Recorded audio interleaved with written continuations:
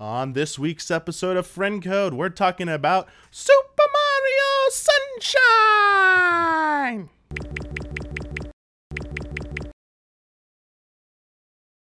Hello everyone, welcome to a new episode of Friend Code. And this week's episode, I am joined by two very special guests, Mr. Daniel Bloodworth. Hello. Mr. Kyle Bosman. Hello.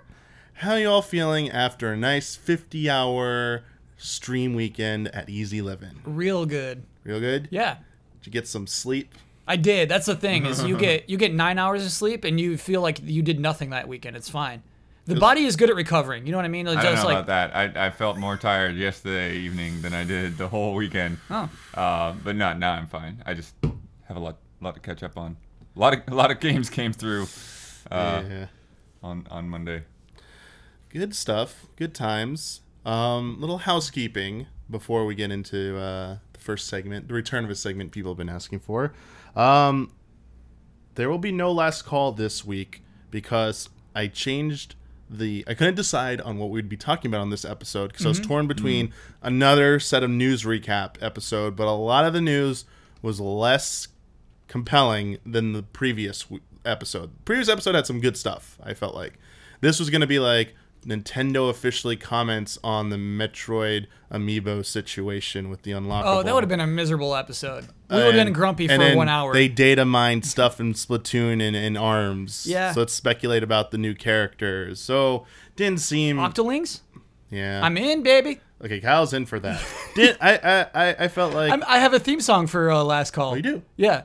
What is it? Well, let me bring it up. You keep doing your housekeeping. I'll bring it up. Okay, so we will be changing last call to be general Q&A, essentially. So that means every time I post the new episode on Sunday for patrons, I will immediately after that post the request for questions for the following episode. They just have to be about Nintendo. We're gonna destroy the old rule about needing to be about the subject of the episode because it's just not gonna work out. Like I've learned my lesson from that.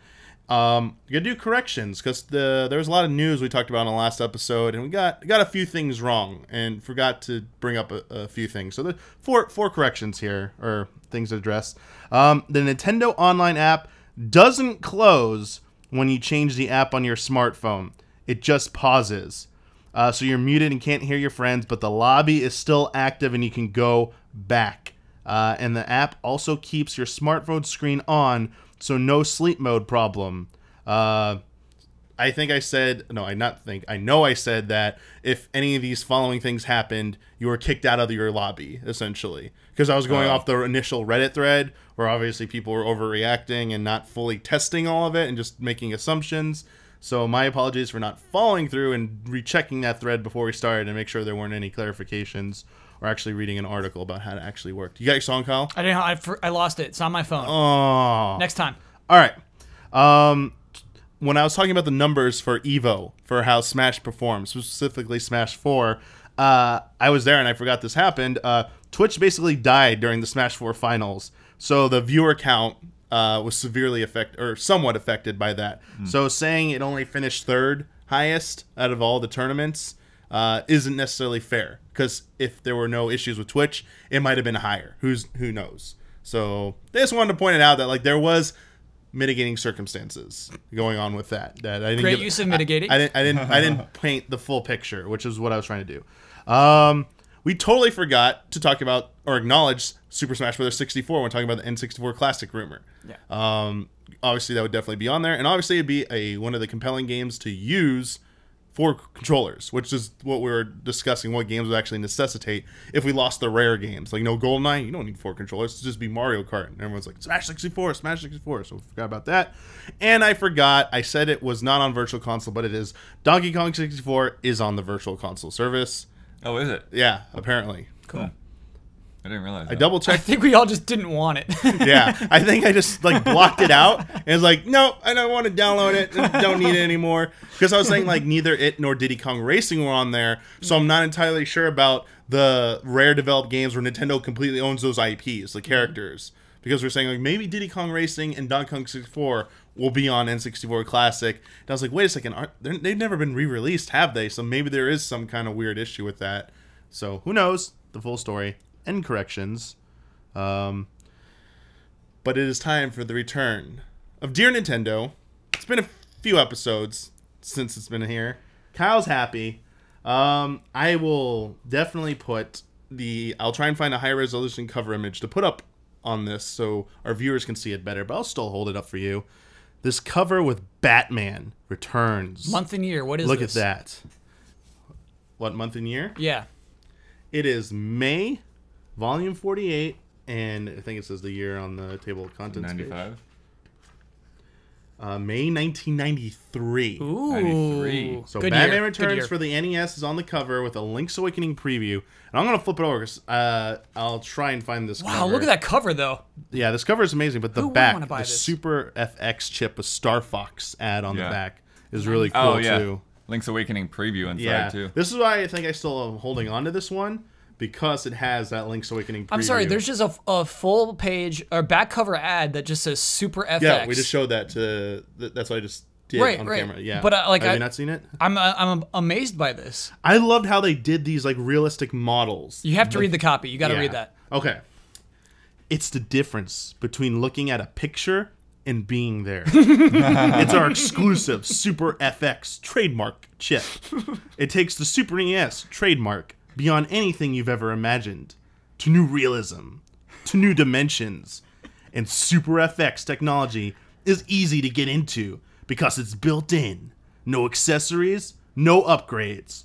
Star Fox trademark will be your first look at this amazing step forward in technology, value, and fun. It's just the beginning. So that's directly targeting what Sega was doing at the time, right? Is that why they're like no accessories? It's easy to get into. Yes. That's funny. It's like just built into the cartridge. Yeah, all right. Okay. Super FX. What a time. Murder Mystery Weekend. Whoa. There was a Clue Murder Mystery Weekend? Okay, I need to set this up. Okay. So this isn't the letter section. It is a letter section called Player's Pulse. Okay. There's a page here, something that says Clue Murder Mystery Weekend Contest Winner. So here's the setup. Okay. The Nintendo Power Clue Murder Mystery Weekend took place at Seasons Resort in New Jersey at the end of January. It's a nice place. Tim from Wixon, Michigan, flew in for the soiree along with his mom, Liz, and friend Chris. A company of actors calling themselves Murder a la carte played the roles made famous in Parker Brothers' classic game of Clue. Mm-hmm. The plot included not one murder, but two. And Tim was unmasked as the brilliant computer whiz who was secretly working with Professor Plum, the second victim. So, who done it? That's how it's written. After 2 days of red herrings, bribes, accusations, and mayhem. For 2 days. Wow. 2 days. At this hotel in New Jersey. Think of those escape rooms you go to, like we went to with all that theme. That was like 1 hour. 2 days of that. You gotta keep it up. He flew in from Wisconsin for this. Yes, yeah, all right. yeah. Okay. Bribes, accusations, and mayhem, not to mention carloads of circumstantial evidence. The true culprit was brought to justice. The mom, I think. Yes, the mom. Mrs. White. Oh. The housekeeper. Apparently, Albert Brody, the first victim, was too paranoid to hire a buttload. A lot of good it did him. To hire a buttload? A butler, sorry. Oh, okay. Okay, I still don't get it. They have a picture of the contest winner, and they have a picture of them here. It's really low. Even if I hold it That up, write-up contains a lot of details. It's still not enough. I still Yeah. have no idea why that happened or what it has to do. Is there a Clue Nintendo game at the time? Is that what it is about? I think so. Okay. Also, I think maybe the movie came out around this time. Wow. I'm not sure. That was a crossover deal. So- They spent money. Somebody spent money to get into Nintendo Power. Yeah. This was when I think Nintendo went overboard with their contest. I think there's also a history of like some contests not fulfilling their promises, like to go like there are horror stories of like they were supposed to go meet a celebrity and it was like literally a handshake for like 1 second. Nothing was like done as promised. Hope maybe there's a cool YouTube video about that. I'd love to watch that. That'd be amazing. Like a history of like old video game contests where people talk about like their horror stories where it didn't go as planned and stuff. If it doesn't exist, you have to make it now. No, I can't. You have to. This player's sorry, Kyle. I can't. I know you want it. No, I can't. No, you I said, though. can't. I can't do No, it. I can't do that. I can't do it, Kyle. Apparently, this player's Pulse write-in theme was about contest suggestions. Okay. So, I saw one with a 3-letter abbreviation, and I think I gotta read it. Okay. Huber and Brad would love this, I'm assuming. All right, so this is from Chris from Canton, Ohio. I think you should have a WWE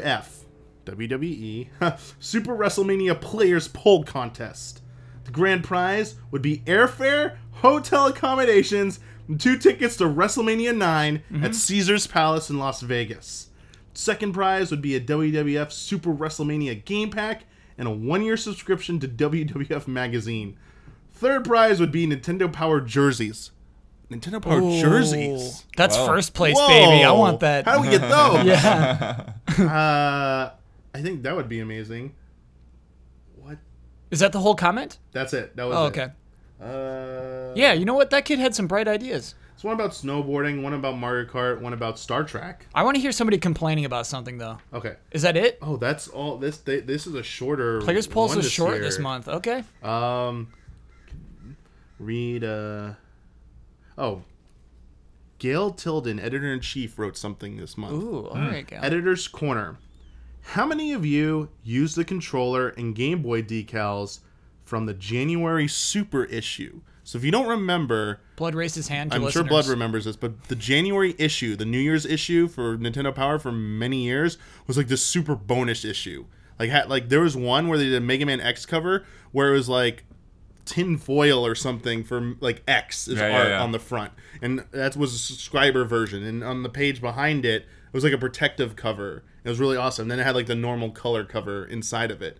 But if you bought it on newsstands, it was just the X artwork without like that tinfoil type cover. Pays the sub. They used to have like the first new power supply catalog would be in there. They do like bonus inserts and stuff that were like awesome. So these sticker decals were probably part of the insert from the January 93 issue. Okay. We think they're a lot of fun, these decals. However, if there ever comes a time when you feel like taking them off, you may run into a sticky situation. Oftentimes, when one of the stickers is removed, some of the glue that is used on the back of the sticker will stay on the controller. One remedy, which is contrary to the owner's manual, is to apply a small amount of regular household rubbing alcohol, don't use a lot, to a cotton cloth and rub the glue away with the dampened cloth. Adult supervision is advised. It may take a bit of elbow grease, and you may have to repeat the process, but you'll eventually remove the tacky substance without damaging your controller.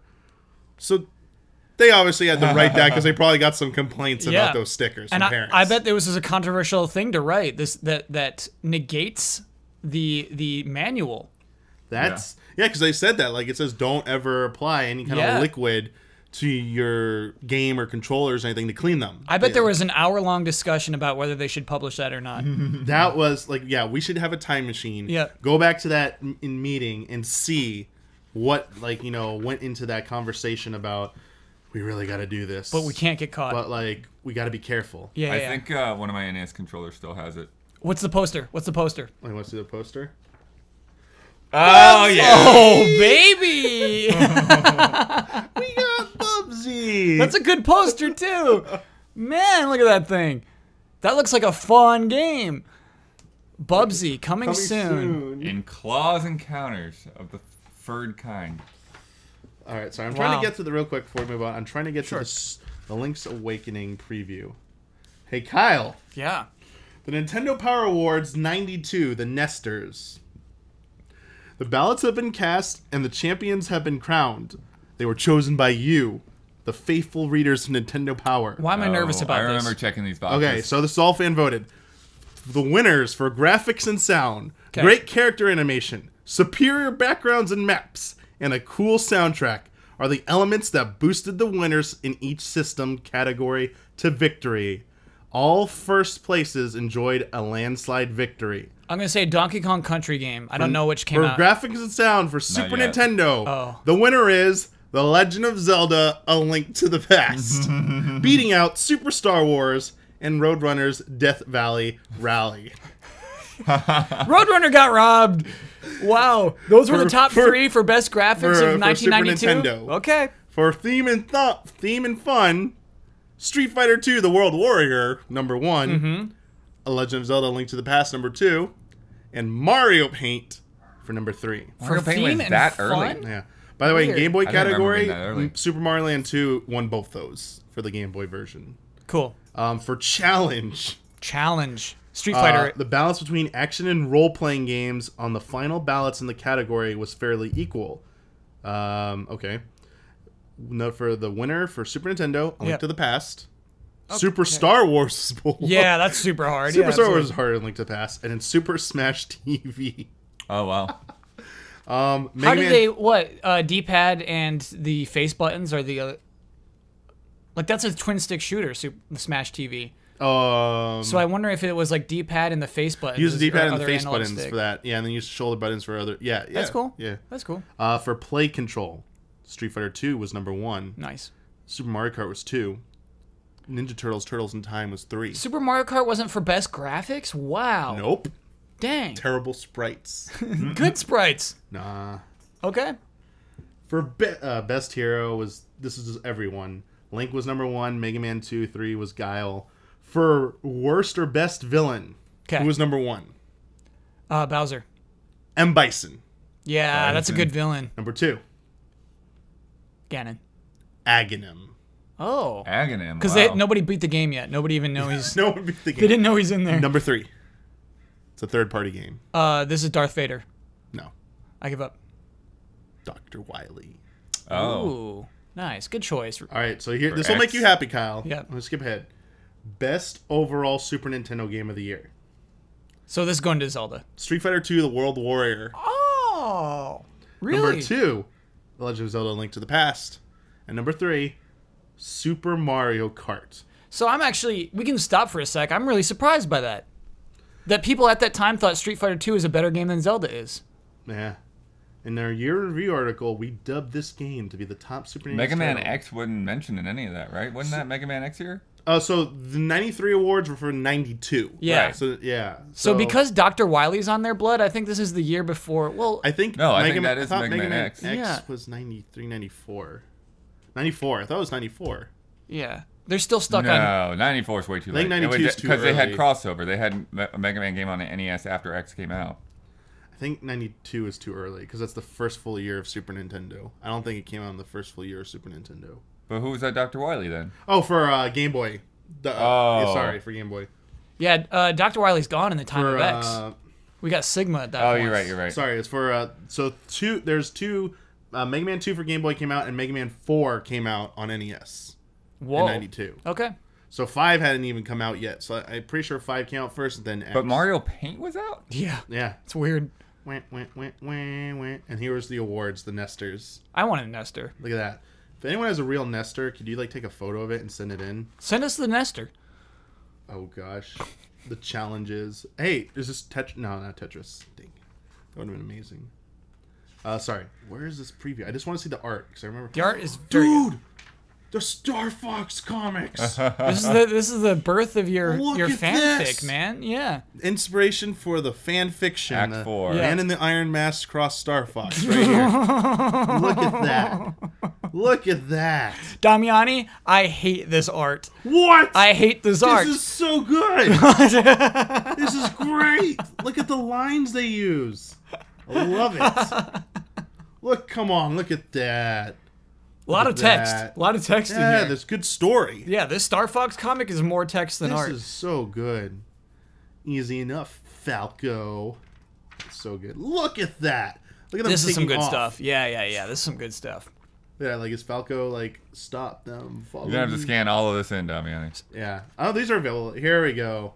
Link's Awakening preview. That's all I want to get to. Adventure Never Sleeps. There we go. I just want to see what it looked like. Link's I Awakening is a very good I game. forgot what it looked like. This holds up. You can Once I can stand by Upon a this one. Dream. That's so good. I hope this won a bunch of Nestors in '93. Probably won everything. All right. Cool. Cool stuff. Nintendo Power holds up. Kirby stuff. Seeing if there's anything else. Nope. Oh, look at what I didn't tear out of here. The cards. The trading cards. Oh, Yeah, nice. Punch out. little punch out trading cards. So there you go. Volume number 48. May 93. Batman Returns. But it is time to talk about Super Mario Sunshine for GameCube. Oh yeah. Came out in fall of 2002. End of summer. It came out. Summer. It was summertime. Came out like for sure. It was like a back to back to back. It was Sunshine, Metroid Prime, and Star Fox Adventures. Right, those all came out back to back to back in that 2002 window, like that fall 2000 window. I thought. Sure. I feel like Star Fox before Metroid. I feel like Metroid was that November game. Yeah, it was a little later.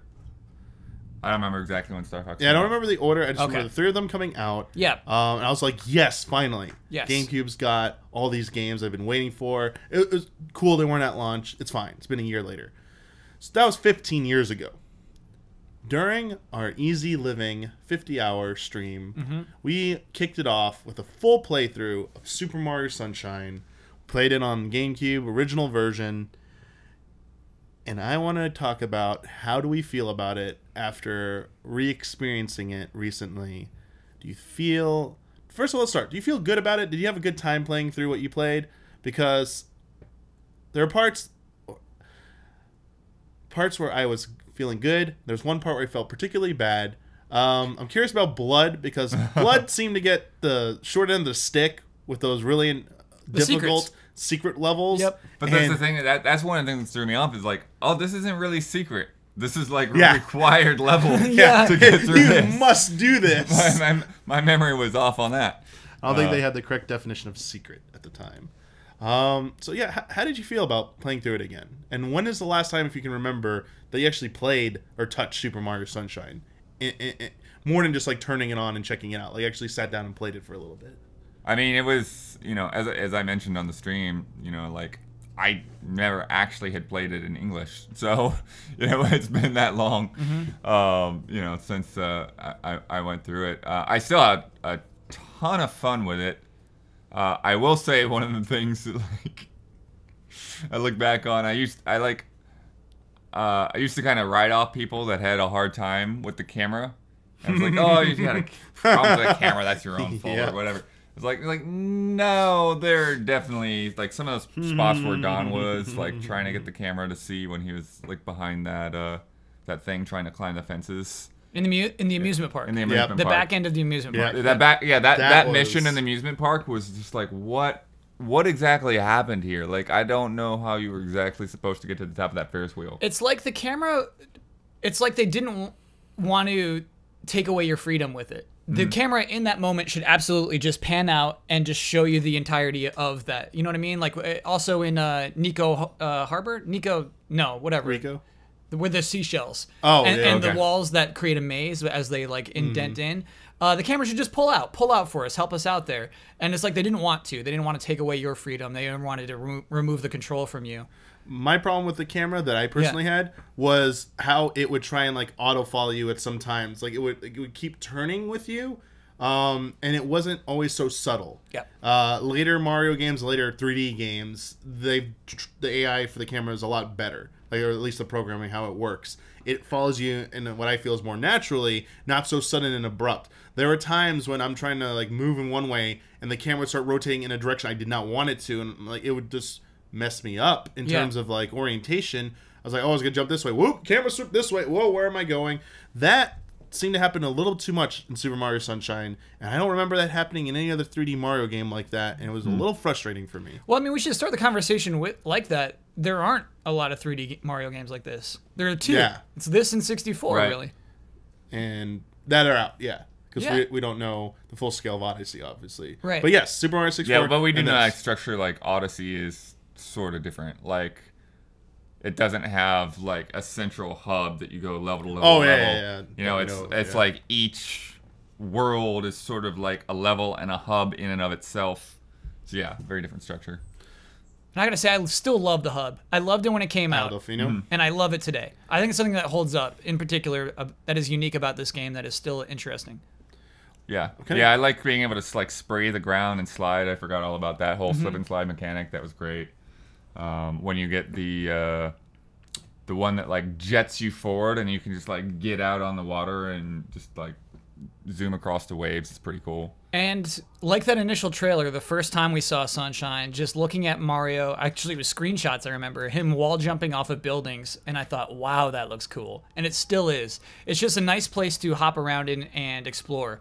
Just that hub. The hub feels like a good place to be in and show off your moves, play around. I guess even though it's smaller, like it's definitely like a larger environment than the castle in Super Mario 64. This is I'm making a comparison between 64 and Sunshine here.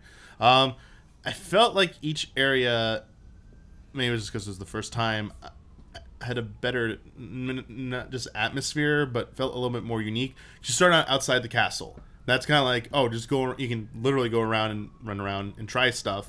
It's kind of harmless, safe area to do stuff before you go into the castle.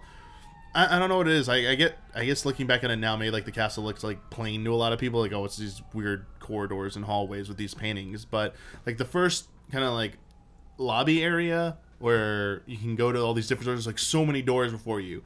Yes, they have star counts in front of them, and you can't go into all of them. But you have multiple options at first. I felt like there was a little bit. You have multiple options? No, you go straight to the. You can go into the. You can go to Bob-omb Battlefield. Yeah. You can go through the two side doors that will lead to a key, which can't go anything, or back to where Boo's Haunted Mansion will be. But you can't. There's nothing there yet. So, okay, you're just saying you can walk around. Yeah, you can walk around like that. Okay, So yes, all right. like Sunshine, when you're dropped in Sunshine, it's clear. There's wide open. It's big. Go around, and this is like the hub environment. I guess it was all kind of samey to me. Like once I saw it, that's it. Yeah, there are new like secrets that open up, but the theme was all the same. Still Isle Delfino. There's either water. There's these, like island buildings, or there's like the Green Hills areas with like a little bit of water as well, and the boat sailing around. It never really changed from that. And I get like, yeah, it's a castle, it's still in the castle, but like I had like the basement areas where it got like dark and I had like the torches, so it was like a little, I don't know, maybe my imagination's running wild here, but I was like, oh, it's a little creepier down there. Oh, look, there's MIPS down here, that fun chase sequence on there. Like, yeah, they do stuff like that. Then you go higher and it like gets more elegant, and it's brighter and stuff. Like, and the, like, oh my gosh, like we're getting closer to Bowser's, like, you know, like the top level of the castle. I don't know, like I kind of felt like in my head it was running through those things. I saw more of that, whereas in Isle Delfino, it's like once I saw it, it was just, other than secrets, what I saw is what I got for the rest of the game in terms of that hub. Yeah, that's kind of fair. Yeah. Yeah. Like Banjo-Kazooie's hub was more intriguing to me than Isle Delfino. Oh, sure. Yeah. For sure. Yeah, I see that. Yeah, because it's like as you... I see what you're saying, because like in 64, it's like as you get through levels, then you get to see more of the hub, whereas, yeah, Sunshine, aside from the little islands that are out there, there's not much else for you to see. What I will say, though, it's really great is how they always give you an opportunity to see where all these other levels are at. Yes. You know, like yes. Even from the first level, if you like back up and you look off the cliff, and it's like, oh, okay, there's that. Like you can always orient yourself to where each level is. Especially like the amusement park is really easy to see from different levels. So it's like, okay, I got a better sense of where I am on the island. You know. And that was a very deliberate decision, I think, Yeah. from the start. Let's make this feel like a real world. Let's make all of these things actually feel like they should exist within this little universe. That's never been picked up on again. Yeah, I would they say, have in not the Mario gone series. anywhere remotely in that direction. Yeah. It doesn't seem like they might ever go back that way. Mm-hmm. And that was nice. I think like a nice evolution of that could have been like, oh, in a future 3D Mario game, you seamlessly could go to those areas. Like there might be like a some kind of like Stargate, or like a gate which has a star requirement, not the Stargate. Yeah, Stargate. absolutely, yeah. Sorry, caught myself there. But you could literally walk up to it, and if you met the requirements, you could seamlessly go. There's no jumping through a painting. There's no going through the M and turning into molecules going through. Yeah. That would be like the future evolution of that, like having a hub environment that connects to these worlds, essentially. You know what's kind of close, actually, is the way Splatoon does it. You can see the other hubs from where you are in relation to each Yeah. other. But, yeah, still not quite the same as in terms of an existing real-life environment. But yeah, I'll give it that like what you said, Bloodworth, that and you elaborated on Kyle, that definitely makes it feel like an actual like world that you stepped into, because you're constantly reminded about your surroundings, that, oh, I've been there before, I can see it from there, oh yeah, like I see how everything fits in, versus the castle, while it's segmented off, they had that nice luxury of like, oh, you just have to see what's here, you don't have to see what's beyond it, you know, it's isolated, each section's more isolated, you don't see the big picture of everything at all times. Like when you're in the bottom floor, you're not like, oh, I can totally see like Rainbow Ride and TikTok Clock from here. Oh, it gets so awesome. Like, no, you don't see that at all. Yeah. But like, I yeah, sorry. And just to finish on that thought, the castle. Like I'm trying to imagine it like if it was made today. They did a remake of Mario 64, like more elaborate, like bigger, like increasing the scale to be on par with something like Isle Delfino. Like that. The toads would have little homes. They would have stuff like the sewers in the bottom would be like more elaborate, and there'd be a kitchen. Yeah. Oh yeah, there'd be great. like that's where the food world's gonna be. Yes. Well, then you got to see where Peach bakes that cake. Yeah, definitely. Got to go in the rooms and stuff. And there is a dungeon. Where's the throne room in that castle? Come on, where's the throne room? Where's the throne room? Yeah, where's the throne room? Yeah, where's the dungeons? Yeah, like there's a sewer, but where's the dungeons? Come on, where are the dungeons? My guess is where the throne room would be is actually behind that fake Bowser face, the one you fall right in front of. I bet the throne room. Those are right off there. limits. That was supposed to be in Super Mario 64 too. We just never got it. But yeah, okay. World and camera stuff. Let's talk about the actual levels themselves. Great. They definitely were an evolution of Super Mario 64 in that they kept the open theme. Big open levels where you're allowed to go like anywhere. I want to object to this though. Okay, object. What do you got? Because what I really like about 64 is there are many objectives you can do at one time. Yeah. You hop into a world, you can do multiple things. You hop into a chapter of Mario Sunshine, there is only one way to finish that chapter. Okay. And so it does feel like go nuts, but it's also you have to do this one thing to finish the chapter. Yeah. As far as I saw, yeah, that's very true. Yeah. Yeah. I mean, there's a lot of exploration that you can do. There's a lot of little secret spots that you can find, but I don't think that you can ever get a shine out of one sequence. of those levels that's out of sequence. Yeah. Okay. Well, and yeah, no glitches or shenanigans, anything like that. But like as it's intended. From what I saw, like I don't remember. Yeah, I would agree with you. Yeah. If you want to correct us and point out there's that one time, that's fine. But even if there is one or two times, it's not to the extent of Super Mario 64. The worlds are huge and intricate, and there are a lot of things to do at any time. But I feel like it's reduced in how focused it is. So let's say let's go to the harbor, which is called Nico Harbor, I guess. Rico. Rico. RICCO. Going to Rico Harbor. Let's say that we could. At the beginning, you could choose to go over and ride squids, or you could go take on the giant blooper. Right. You know, I think that would be something, and I think like I'm not sure why they didn't do that. Or that other one where you just climbed up and like got into the cage. You know, yeah, like, no reason you couldn't do that from the start. Yeah, pretty sure I know why. Why? I think it's memory limitations because those levels change pretty decently based on the chapter. And I was gonna point out whether you're elaborating on your thought, Kyle, the Mario 64, it's sort of. While you can get different stars at any time, there are certain stars that will only be able to be obtained if you chose that chapter or a certain chapter. Yeah. Period. The best one is a foot race with Koopa the Crick. You can't do it off the first star. He's not there. Right. Or the Snowman's Head one, where you gotta roll the snowball down. It only appears, I think, on star 5 and 6 or 4, 5, and 6 of that world. So you can kind of see the groundwork being laid there for Nintendo's like, oh, we still have the ability to have multiple objectives. Like you could go fight the bully boss or go into the volcano. Like there's all those things you do. The ice maze, one of my favorites. But in Super Mario Sunshine, I think because of the scale got so much bigger and everything was more detailed, there's a lot more going on in those levels. I think to have like, here's a boss battle over here, and here's like the super high like vertical building structure that you got to go up as well, and then we have a race sequence over here. Like if to do it, I think. Without segmenting it off was too taxing possibly on the GameCube. Sure. But I don't know, in Odyssey, from some of the stuff I've seen, there is some of that though. That's the whole game. Yeah, that's the whole game. It's like there's just keep getting moons. Yeah, it's like they're all over the place, having a good time. Yeah. I think that into the game's defense again, the way that they're called chapters, some of it does kind of make sense in sequence. I think the hotel, for the most part, the hotel's not there the first time in chapter 1. Yeah. You uncover the hotel, and then 2, you can go into it, and then it's like, oh, they got ghost problems now, and then you take care of that and things like that. And so it does kind of escalate, but yeah, it's, you know. Yeah, well, the same thing even with the first level, like, you know, PD Piranha comes back in like a later shine, and then there's the one where... that I did where the water was all polluted and the leaves would like disintegrate under you, and so I kind of like that the levels would change up a bit. So it's kind of weird like thinking about how those kinds of things balance out. felt like there's kind of more of a narrative behind each level as well. You Sure. talk about the evolution, but like just the hotel thing. There's a story behind it. Oh, like the guests need to get in. Not a guest in here. Oh, it's haunted. You gotta do something about it.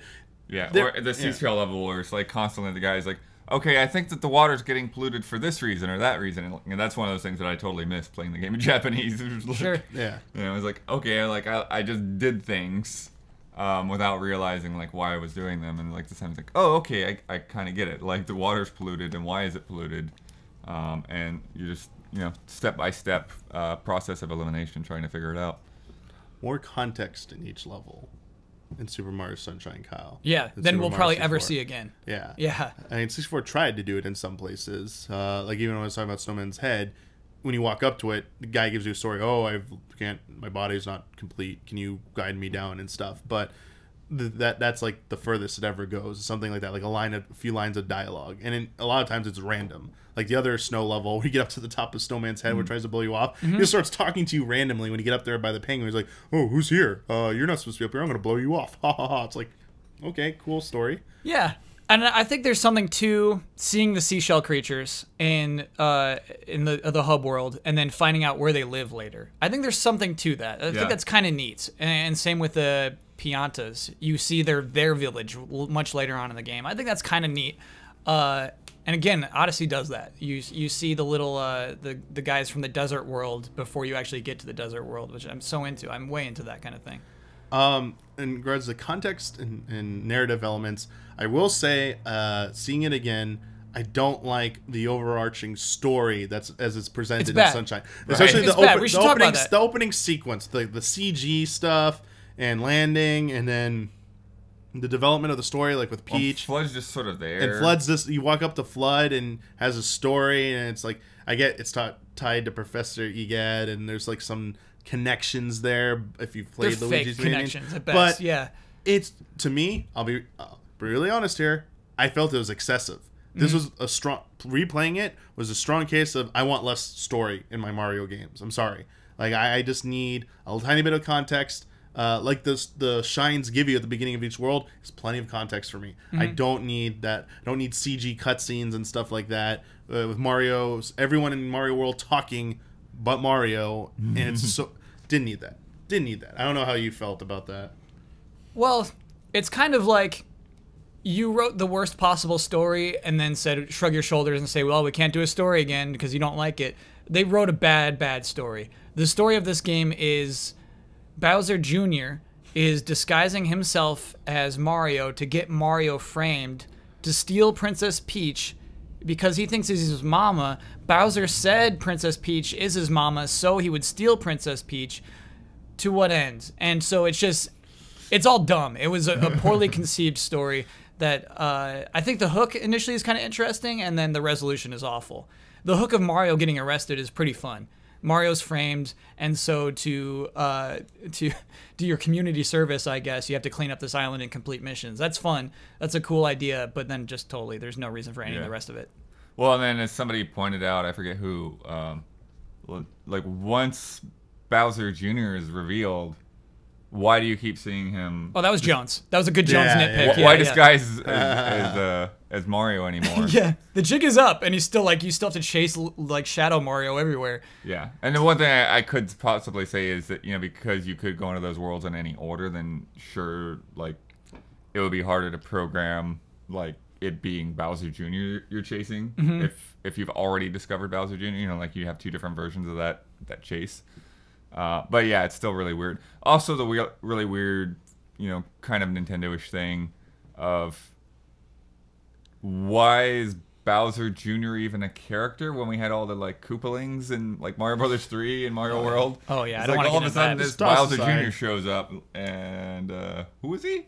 By the way, I love that they brought the Koopalings back. Yeah, I thought they were gone forever. World? Yeah, and Mario Kart, like they're legit, and Smash Bros. They're welcome. Oh yeah, they added them into They are embraced today, which I really like. I will say that to anyone who's going to say like, but I like story in Mario games. There are certain types of Mario games that exist that are perfect for story. It's the RPG ones, Mario and Luigi and the Paper Mario series. go all in. This on game those. could have had a good story, I would say. It could have had a better story. Yeah. I think like Galaxy 1 story is about as much as I'd want. That's a good thing to point to. As well done as I could like, because they give you decent amount of context.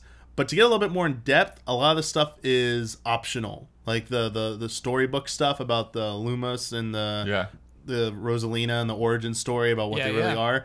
That you don't have to really get into that if you don't want to. But if you want to go deeper in there, you can kind of see that stuff and be like, oh, I'm getting more context to the world. Galaxy 2, I joke like, oh, it's superior because it has less story. It's just, as a direct sequel, it seemed like it was almost ignored Galaxy 1. It was just like, hey, we're doing the same game again, just different worlds and stuff. I didn't need story in that one. Like, if you're just literally making more of the same, don't try and go ham with this weird sequel idea like for a story. Just give me more cool worlds, give me new powers, give me more Galaxy style gameplay, and I'm good. Sure. But if you're making a whole new original Mario like Odyssey, I'm sure there's clearly a story in there. There's the Bowser, the hat, those rabbit gang, the wedding planners or whatever. There's clearly going to be a lot. It's coming, man. Yeah. There's going to be a lot of story in that. A lot of NPCs you can go and talk to. And they'll give you a lot of context clues. This is a Stealth Odyssey hype podcast. Not really. It's getting me so excited about Odyssey. Oh, it's for you it is. Yeah. You were asking though about the challenge levels or whatever, the floodless levels. Yes. Yeah, it's one of those things where I think it was definitely good for the time because we'd never seen anything like that. We'd never been on those kind of bottomless pit kind of things, other than the Bowser levels in 64, but in 3D, you know. And I think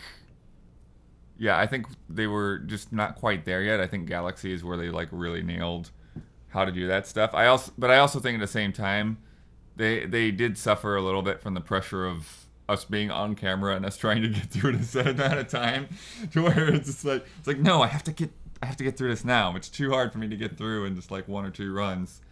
The other thing I would say though is like a lot of the mechanics, they were sort of based on not sliding off of things, which I think is a little bit of a pain in the butt. Like, I'm sorry, what do you mean? Like there would be, you know, those things that we'd rotate on, and we'd have to like slowly walk over the edge as it rotates. Tapping. Yeah, rather than like just jumping or something like that. Like you'd have to have like very precise control on the analog stick. I found hopping is a really good strategy for those too. I mean, it just kind of depends on like what works for you. And then it's also, like you were saying, like that's a place where you really shouldn't have freedom of camera. Like having the right camera angle for each part of that challenge would have been especially a lot better. Rotating rectangular like log looking platform things when there were like be multiple directions, and you'd have to like jump to the other one and you can't quite see what's ahead, so you're trying to walk in a certain angle to keep running up the inclines to stay on it, while also trying to rotate the camera. Like when I was doing them, I was just making a quick tap motion to C stick and praying it went far enough to see straight, because I didn't want to have to like, it was almost like I shouldn't be doing dual analog while also trying to handle this platforming mechanic. Like that's a little too much. Like the camera having like smart angles for that part, like just rotating after you safely land, like doing a quick rotate for like an optimal angle would have been so nice for some of those, especially like the one where the rotating cube kept going vertical. Would have been nice to like have an overhead or like a more overhead angle, because every time it was kind of like defaulted to the side and you could sort of see, but you couldn't judge like depth very well. Because it's rotation shifts too. It doesn't rotate in one set pattern. Man, that thing's nasty. I will definitely say I know why they didn't put a long jump in the game because of the flood mechanics, but not having it in the these challenge rooms, I think added more to the challenge of them. There are a lot of jumps that would have been made a lot easier if you could have done long jump in it. And I missed the punch too. Oh yeah, there's no punch. I love that punch. There's no like combat like that in this game of that degree. No slide tackle. Yeah. So you can press A then B, but that won't do damage. You're saying? You don't do a slide like a kick tackle. Oh, gotcha. Like the actual slide tackle. Yeah, I think there were some cool moves in Mario 64 that didn't really come back. But here's what's crazy to me is that most of the crazy moves in Mario 64 you don't need to know. Oh yeah, you absolutely don't. And need to in like them. 3D World and things like that, you don't need to know how to do the little. But you couldn't do that spin jump in 64. Rotate the analog stick fast and do it? Yeah, Oh, okay. That was cool. Yeah, but that, again, you wouldn't need to know it. And in most Mario games, you don't need to know those advanced moves. In this game, you cannot finish it. You can't get to the credits unless you know the crazy moves and you execute them. And it's because of those secret worlds. Yeah, the multiple wall jump stuff. The multiple wall jumps. Asking you, and if you fail, you die. It's it's not like in 64. There's one place in 64 early on in the snow level where they want you to do wall jumps will work. And they want you to do 2 of them, but not in succession. You got to do one successful one to get up to a platform, and then another one. You completely bypass it with a cool shortcut. But there's never that degree of executing them simultaneously as in those challenge levels. Yeah. That is required. And they are required to get to the 7th star, which is the showdown with Shadow Mario or Bowser Jr., which is the trigger one of the triggers to make the final encounter. I did want to talk about that as well, because, again, the only way to get to the credits is to beat every level 7 times. Get to Chapter 7 of each world. Which, again, is strangely more constraining than what Mario 64 presented you with, which is just, get whatever stars you want, which I love. I love that freedom. I love that game design. And so it's interesting they went here with this, where it's like you are not going to progress until you get to Chapter 7 of each world. I think it might have been somewhat in response. I don't have anything to back this up. I can only speculate that maybe it was in response to seeing players outright skip entire worlds in Super Mario 64 to get 70 stars because... this world's too hard. I'm gonna go to the next one, or I just don't like this. That's good. That's a good thing, though. While we think that's good, maybe at the time they're like, "Oh, we did so much work on that level. Like, we at least want them to try." Maybe this time they were like, "We made very specifically crafted worlds for you to enjoy. We want you to go through them." I think this was the complete extreme or closer to the other extreme where it was forced, and was not. They overcompensated for that. If that was the reason, they didn't strike a nice balance. Or maybe you have to go in each world once. You just have to get 1 star from each world, and that's it. Yeah, that would have been a nice compromise. Even 3 would have been fine. Yeah. So it's 7. Yeah, that was a lot. I completely forgot about that until you looked it up. Cause I was like, oh, that's how you do it. So I'm pretty sure it's not the amount of shines you get. I think there's a trigger, some kind of boss battle. I think in each level that, and you're like, yeah, it's a Shadow Mario encounter. I'm like, oh gosh, now I remember this. For the flood system, we talked about it a little bit. How do you feel about the flood mechanics? The water, all the water, shooting and hovering and stuff like that.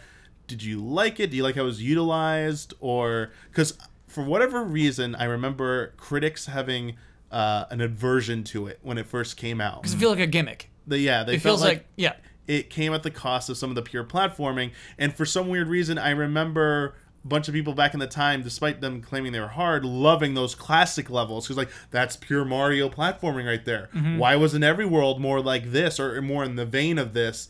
You don't need the flood. But it seems like reading some of the feedback to our own stream, people were like, man, those classic levels seem horrible and stuff. Oh, Flood was awesome. So it seems like maybe minds have changed in the 15 years. So how do you feel about Flood now? Here's what I remember at the Flood. Back me up on this if you remember this too. Ahead of release, I remember reading an interview where Miyamoto felt the GameCube controller and the way that the triggers squish in and then click. And he's like, oh, that's a squirt gun.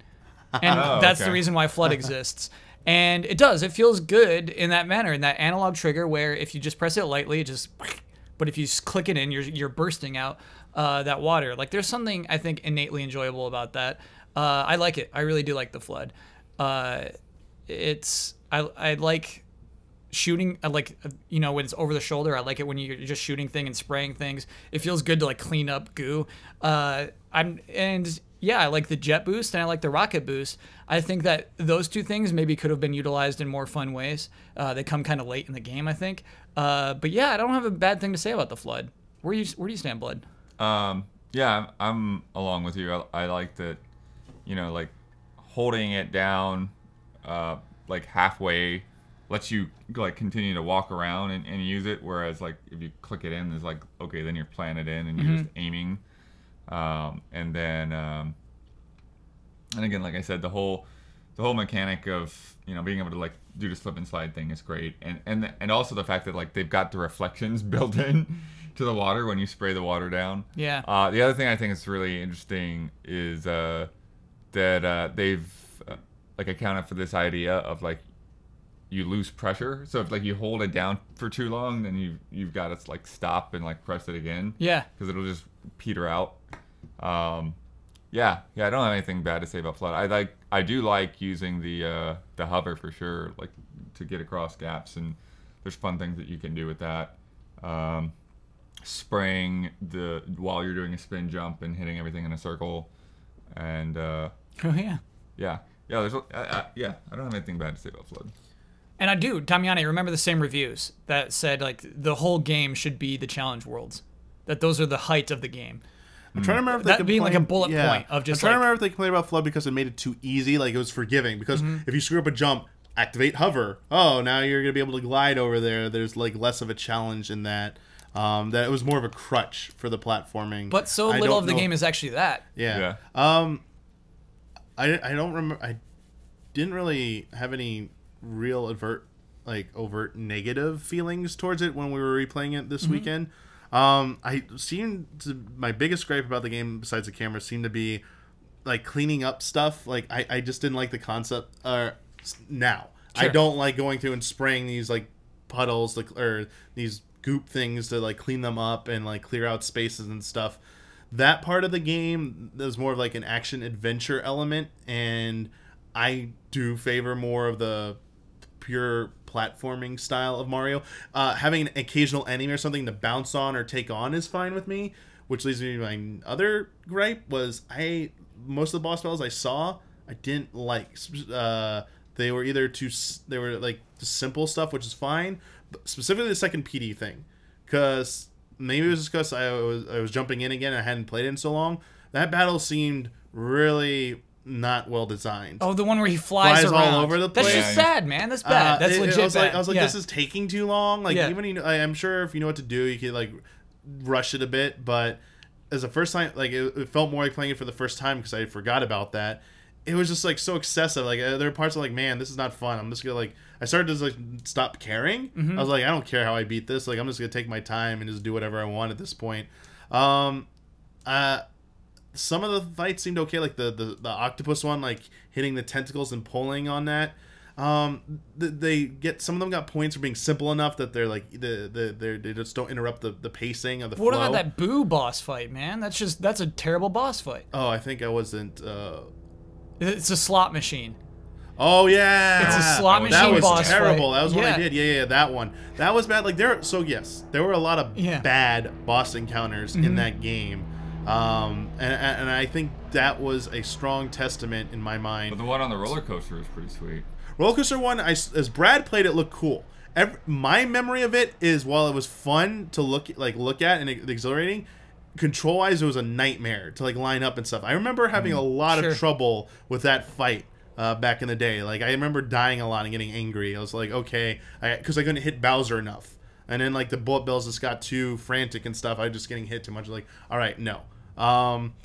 I think, in my opinion, it's a strong enough argument that like keep the boss encounters in Mario very simple and hinge on like just very simple mechanics. Like they can get a little increasingly difficult, but all the Super Mario 64 enemies were very straightforward and I think pretty simple, nothing complicated.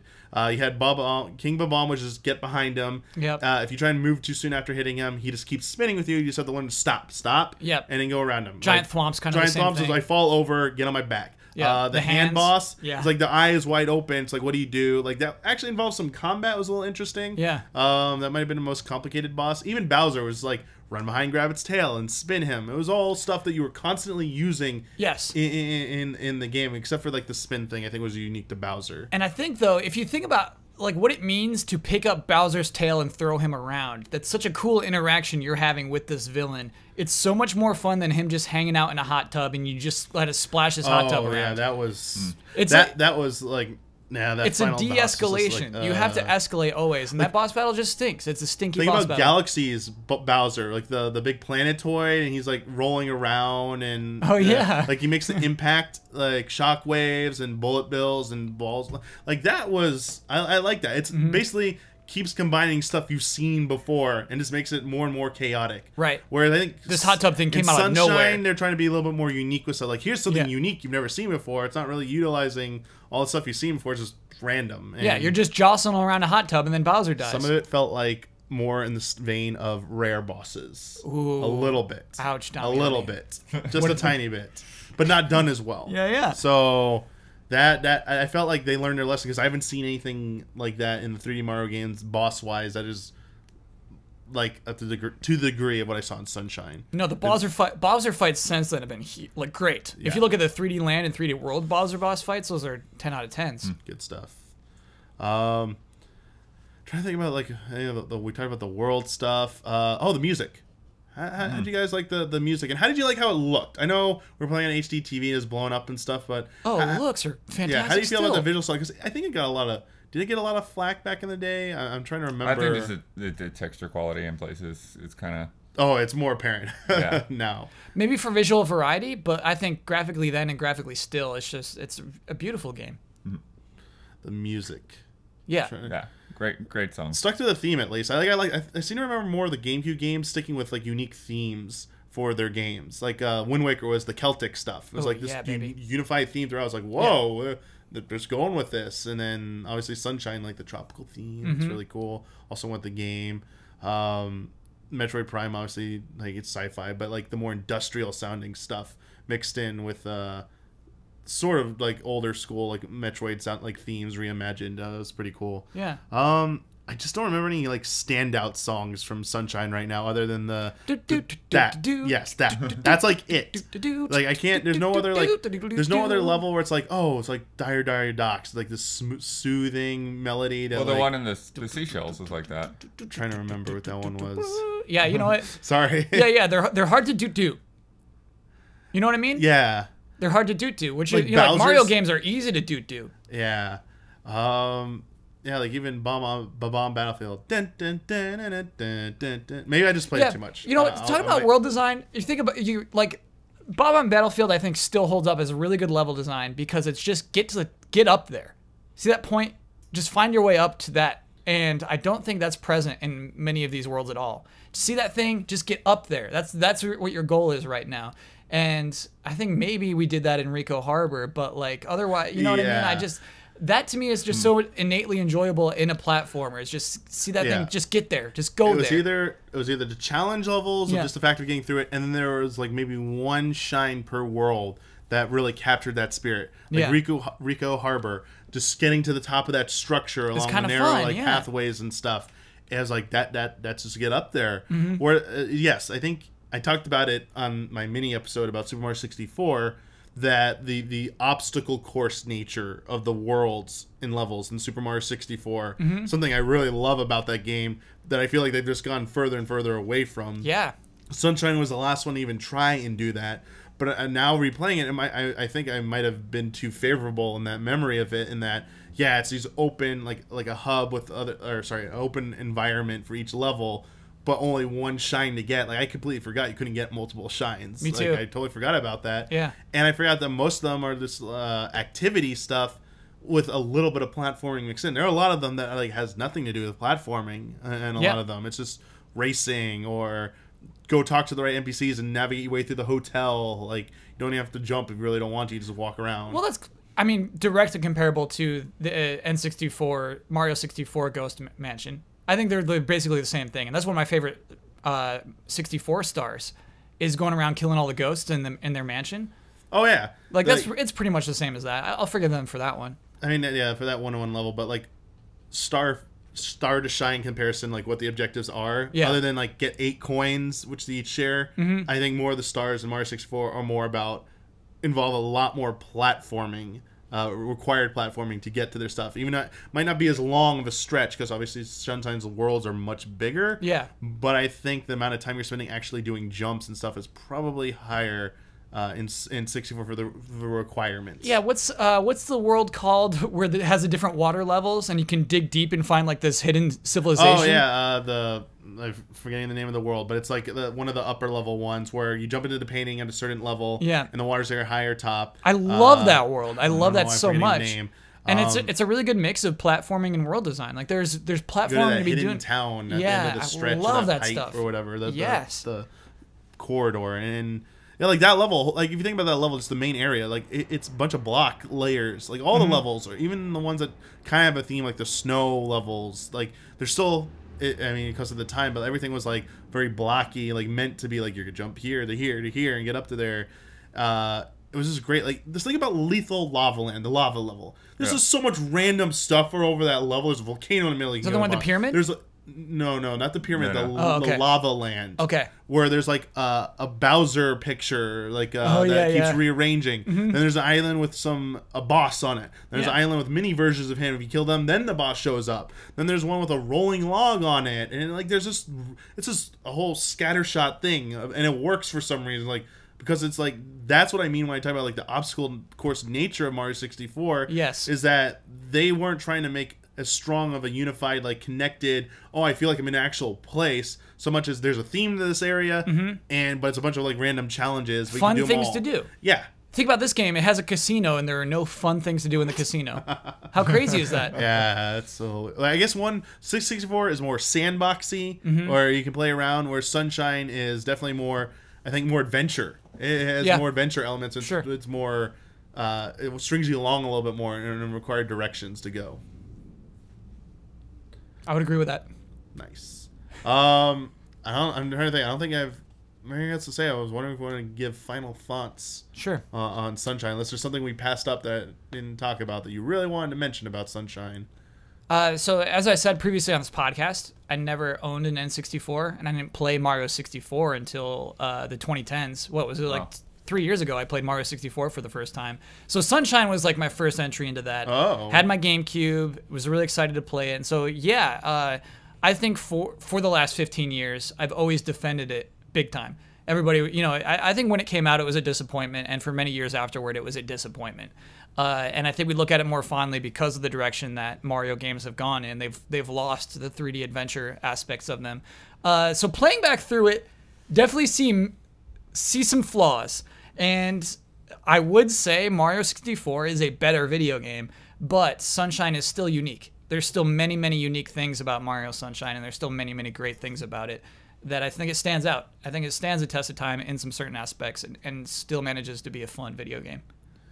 Yeah, because it would be 5 years till the real new 3D Mario game would come out. Galaxy came out in 2007. Yeah. 2002 was Sunshine. So there's probably like one of the longest gaps between a new, like, similar type of Mario game, like 3D Mario game. Was 96 to 2002 was 6 years. There've been long gaps, but we've kind of been spoiled in the last few years. Like, since we had 2007, 2009 with Galaxy, and then we had 3D World, and now like Odyssey, and like not too like 4 year span. They don't come out that often, I guess. Let me correct myself. They don't come out that often. It's a big deal when a new Mario game comes out. They're a big deal when a new 3D Mario game comes out. Yes. Yeah. Yeah.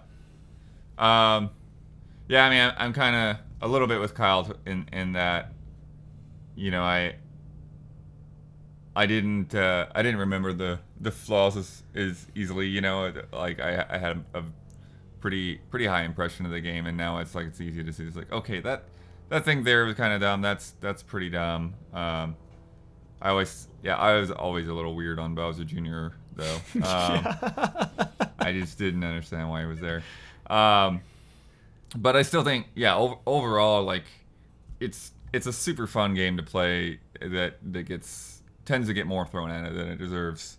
And I definitely think it's worth a good playthrough, even if there are some headache spots in there.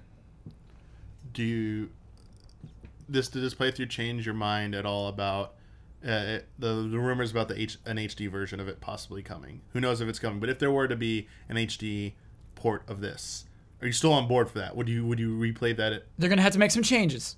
Okay. Yeah, I think they're gonna have to make some changes. They're gonna have to do some camera options for sure. Yep. Just that's one thing like all of us like struggled with getting in. It's like, wait, I move the camera this way and that. Oh, okay. Mm-hmm. Just and you're stuck with that. Like there's no inverting anything on that camera. Yeah. I feel like if they made those changes, especially the camera stuff, like I hate inverted controls. I was struggling a lot to adjust to those. If they made those changes and a few other changes, even if they didn't make an HD remake, but just like if those changes were present in this game, like I'd feel extremely good about this game. Like despite some of the design flaws, I think this is like a really, really good game. I still think it's a good game after replaying it, but I think the uniqueness kind of compensates for a lot of the flaws. And I think maybe that's what a lot of its defenders used for so long is that like those elements, like you've never seen a Mario game like this since, or there's nothing like it before that. This is a one-of-a-kind Mario game. Yeah. Like we need more Marios like that. They should, be bold and try something new. But while I still think it's a good game, I think I put it right alongside 3D World. It's probably like at the bottom of my 3D Mario list. There's only 5. So it's let's do this real quick, or is this a whole episode? This would be a whole episode. Okay, ranking the Marios. Okay, ranking 3D Marios, because we have to get into it. We'd have to debate some stuff. Like, yeah, I'm ready to go. Just throwing baby. out a list out there without any context. Yeah, I don't have enough time for that. Okay, look forward to that. But a future episode. This playthrough, like, it was ready. It elevated a little bit. Yeah. But it didn't elevate it enough to pass any of the other games I rank ahead of it. Sure. So, I think that's gonna be it. That was good stuff. It's much easier when you have 2 other people to talk about this. Than your solo episode? Mario 64. Yeah. Because I needed people like, I'm gonna say this statement, disagree with it or something, and make me defend it or something. It was like, no, I'm just saying my stuff. So this is more of how those episodes are supposed to go. So now you have a comparison, and for viewers out there, check out the Mario 64 episode. Look at this one. I'm pretty confident you can say you like this better because it's an actual discussion. But who knows? Maybe people are like, no, I still want the other type of video. We'll see. And again, no last call, and it is changing because we're gonna let you do general Nintendo Q&A. It's too difficult trying to like pick the subject, especially when it's new stuff and it's just coming out. Like, imagine, Kyle, if you like had to pick hey everyone, you have to submit your questions about this for this episode, and it has to be about a topic we're talking about on the podcast. Oh, for like the Easy Allies podcast? Yeah, I don't do it. Yeah, I don't. There would tend be to never no get love specific. and respect. Yep. Probably. So that is changing. So thank you for your patience with that. But bring back Dear Nintendo. Hope that brought a smile to your face. I'll try and keep that going for each episode, regardless of the subject. But again, thank you very much for joining me. And not ripping out your hairs regarding us spending so much time together over easy living. I think we all got along very swimmingly. Together. Yeah. We managed. Yeah. But thank you again for being on this podcast, and we will see you all next time on Friend Code.